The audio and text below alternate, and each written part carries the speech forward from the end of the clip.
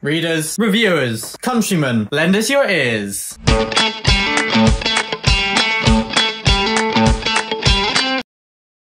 And a huge thank you to all of our Patreons. Thank you to the Pit Fighters, the First Swords, and all of the Bright Stars, Truth and Courage. Hello and welcome back for the very first time to the channel. I am Will, and today I am on my own.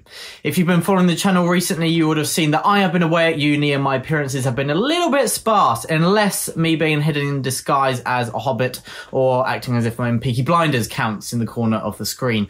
But Ed and Sadie have been doing some videos for the channel. It's been awesome to hear what Sadie's been reading, and I'm getting that quiz ready for Malice by Papa Gwyn that she's now read. So yeah, Sadie, the quiz will be ready soon. But so they've talked about what they read in January, and they've talked about kind of their reading plans. And today I'm going to be talking about what I read in January and February.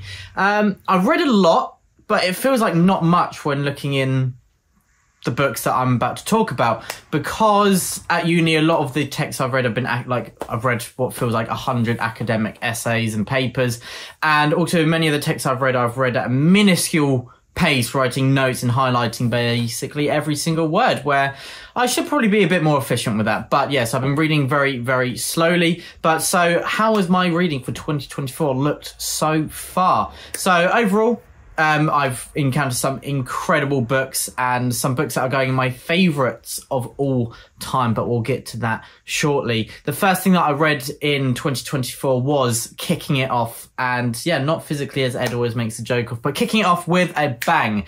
We have The Battle of Morden, the translation by Tolkien. So this is an Anglo-Saxon text, and it is about the historical battle of Morden, and it is told brilliantly. It's about loyalty, about duty, and about sacrifice as well, and kind of heroism intertwined with tragedy. And I really loved Tolkien's translation. I've read a previous translation before, but this time from Tolkien's own take on it. And anything by Tolkien, I am there. And The Battle of Morden was no exception, and I really love this translation, and I highly recommend. There's often this misconception that I'll talk about again later with kind of Old English, Old Norse texts, that, oh, they must be really incredibly hard to get into and understand, but that really is not the case. I find with things like The Battle of Morden, Beowulf, and a lot of the sagas that I'll talk about later, that they're actually very easy to, they're very accessible, very easy to understand. They're not there to kind of blow the minds out of people, but equally there is a lot to dive into, and it's really interesting learning what is in many ways such an alien kind of land, looking at kind of the values and the lifestyles of people a millennium ago. So it's very interesting kind of looking at their outlook of life as well, which adds a little bit of spice to the reading experience. But yeah, so I kicked 2024 off with The Battle of Morden. And then next up, I read The Völuspá, which is another thing that I've read for my uni course. And this is actually very complicated, so very different to what I talked about before. I found The Völuspá very interesting. It talks a lot about Ragnarok and a lot of kind of the Norse tales that we know of, but intertwined with it is about 1,000 references that I did not understand. So I had to do a lot of research, and I was stopping and starting quite a bit, but I really enjoyed it. And another bit for my Epic and Legend of Literature module at Durham Uni that I really enjoyed. And then next up, I have a short story called Youth by Joseph Conrad, which is in here alongside with Heart of Darkness, which I'll talk about later.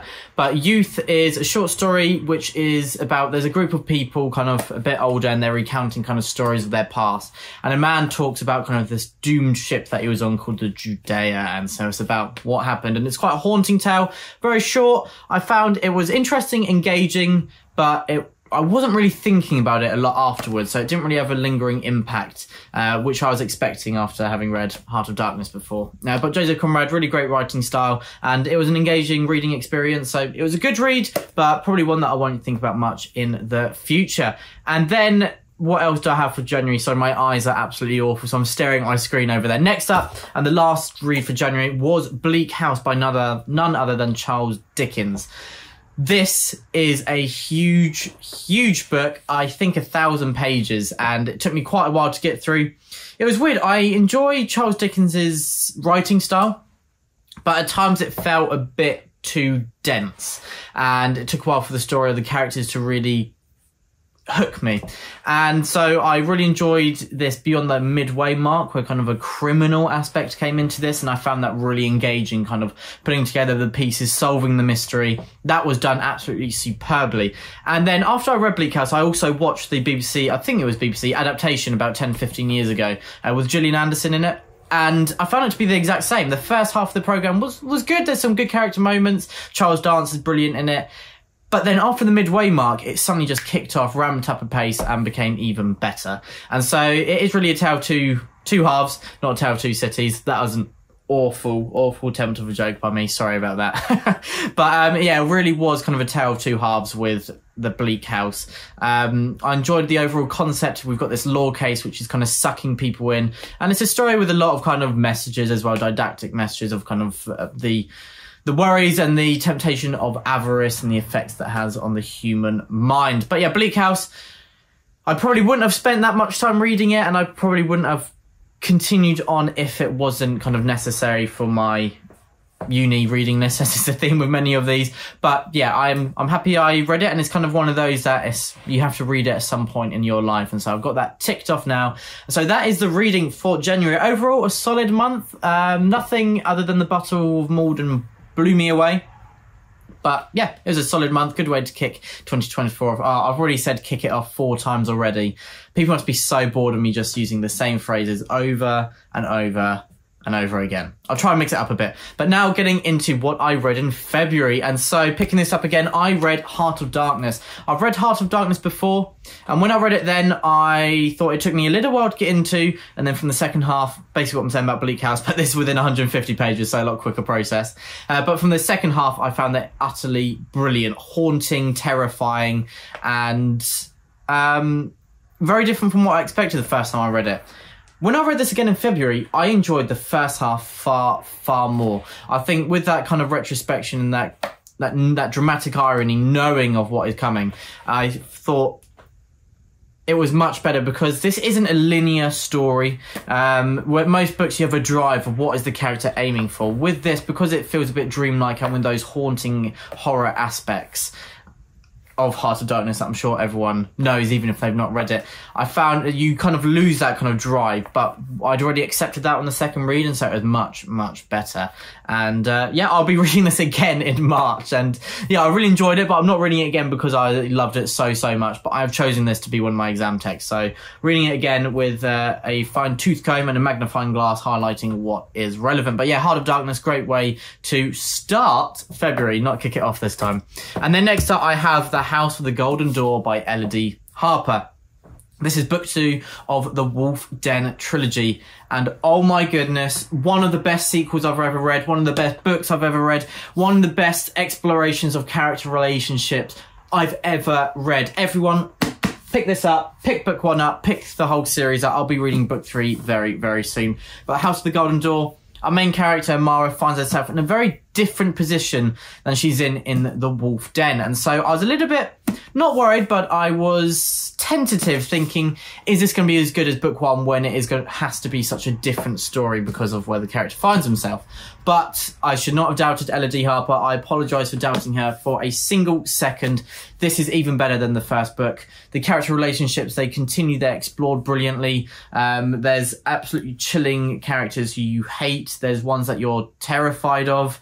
And there's characters that you love, and there's a whole mix in the middle. I love that every character is fully fleshed out. They've got their own motivations and desires, and you really can't trust anyone. There's constant tension, even in the kind of the quieter scenes. Elodie Harper does a great job of having the really fast-paced moments, but also having moments to slow down, but you still feel the stress and the tension of the characters. This isn't an easy, light-hearted read, to say the least. But yeah, everyone, I really highly recommend The House of the Golden Door. This is also Sadie's favourite book of the trilogy, and she also loved it, and Ed said it's a brilliant book as well. So it's got the full Brothers Gwyn approval seal of rating here, and so yeah, big 5 out of 5 stars for me. And I'm going to be talking about this book a lot throughout the year, I'm sure, when we talk about our favourite reads of the year so far, and I have no doubt, I'd put a lot of money on that this is going to be in my top 10 reads of the year at the end of 2024. It's weird to be talking about the end of 2024 already, but yeah, that is my bet for the end of the year. And what do I have next? Another fantastic read. I have a saga, and this is Egil's Saga. So you can find this in the Sagas of the Icelanders, and it is another one, no surprise here, that I've had on my reading list for a uni module. And this was absolutely brilliant. It is a family saga about kind of the rivalry between this family and then also the kings of Norway. And so it's a lot deeper than that, but Egil Saga, I loved the characters. They're very dynamic and engaging, and Egil as a central figure is just absolutely brilliant. He does such random stuff, like he's got a bit of a temper on him, which when you hear about him as a child, and it does blow your mind slightly, but it's kind of, you just take it in your stride. And I absolutely loved this. It is written just brilliantly, where it's very entertaining, but you've got kind of this story of who is seen as a hero, but he's more of, what I found fascinating is Egil is more of an anti-hero. And I know I won't go into why, because obviously spoilers, and this is not a spoiler channel. But yeah, he's an anti-hero, very different from characters such as Beowulf, who we know from kind of this time period and kind of the stories that have carried on through the generations. But I highly recommend Egil Saga, especially if you kind of want to get into some of this older Norse text and Anglo-Saxon texts. And I think Egil Saga is a brilliant place to start, and one that I found very accessible, very engaging, and very entertaining as well. And so another brilliant read for February. What a month of reading it was. And then next up I have, speaking of brilliant books, Wrath by Papa John Gwynne. So obviously I've read these about 17 times before, but I listened to them via Audible for the first time. And Damien Lynch is a brilliant narrator.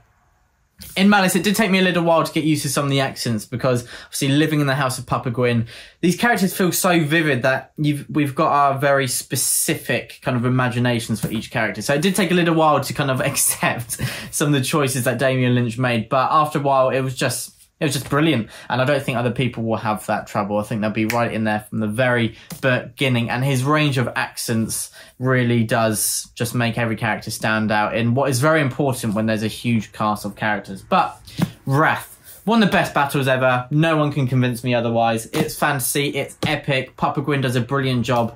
I'm not biased at all. Does a brilliant job of kind of wrapping up these arcs that have carried on through, it must be 2,000 pages, including Wrath. And it makes me cry so much. I looked very strange when I was walking down the street on a nice walk on a sunny day, and I had tears strung down my cheeks. So yeah, I probably looked a bit strange there, but I didn't care. I was in the world of Wrath, and yeah, Papa Gwyn hits hard because he is not afraid to kill off those characters that you love and do horrible, horrible things to them.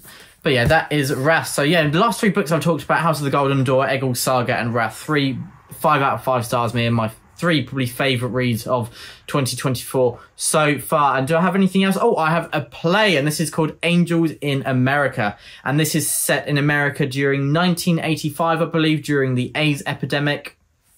So we follow quite a few cast of characters. If anyone's watched It's a Sin, it's kind of similar in the themes, obviously, to that, but also in that we follow quite a few different characters' lives and they intertwine with each other. Angels in America, I loved the exploration of character relationships and this discussion of death. It's very hard-hitting, it's very powerful, and it's very sad as well. It's very moving, and it's a very kind of interesting script that does feel... In some ways, it doesn't feel like how we would speak in the real world, but in other ways, it really does. And when it doesn't, it fits in, which you'll understand when you're actually reading, because there's some dreamlike sequences and there's kind of this jumping between kind of centuries as well at times, which at parts took me out of the story a bit because there's these really serious themes, and then there's humour as well, which really reflects kind of the scope of humanity. But when it was in these dreamlike sequences, it jarred a little bit with me, which means I didn't absolutely love it, but it's still worth the read. And I watched the National Theatre adaptation, which has Andrew Garfield starring as a central character. And that is brilliant. And they do a really good job of kind of setting up the staging for these kind of dreamlike sequences mixed with reality as well. And so, yeah, another really interesting read for February. And yeah, one for my module, which is Intro to Drama. And yeah, that was really interesting. And that is my reads for January and February. I think that is 9 different texts that I have read. And on top of that, I won't bore you with about 70 kind of academic reading articles that I've read as well. Even though I'm sure everyone would like to hear them not. But yeah, it's been a great beginning to 2024 reading wise. I've loved kind of rereading The Faith of the Fallen and finishing them off in 2024. Finally continuing with the Wolf Den trilogy, which I've been waiting to do for a year and a half. Originally, I delayed reading book 2 so that the Temple of Fortuna book 3 would be released. And then that's been released about 4 or 5 months. So I had no idea what I was doing, but I rectified my mistake. And then books like Heart of Darkness and then Egil's Saga just blew me away. And so, yeah, February in particular has been brilliant for reading. And I'm looking forward to, in March, I have 4 or 5 weeks off from uni, and that will be probably the first time I can read books physically for pleasure. So the books that I've kind of picked for pleasure, such as Wrath and the House of the Golden Door, I've listened to via Audible. But the ones that I've read physically, every single text since October I've read physically has been for my uni. And I've enjoyed many of those texts, but I haven't chosen them. And so it feels very nice to have a bit more flexibility in my reading schedule in March, which I will be talking about on the channel at some point soon. But anyway, let me know how your reading for January and February was. Have you read any of these books? What did you think? And yeah, let me know anything else in the comments below. As always, love chatting to you down there about books and anything related to books, because I'm a geek. But yeah, everyone, thank you so much for watching, and truth and courage from the Brothers Gwyn.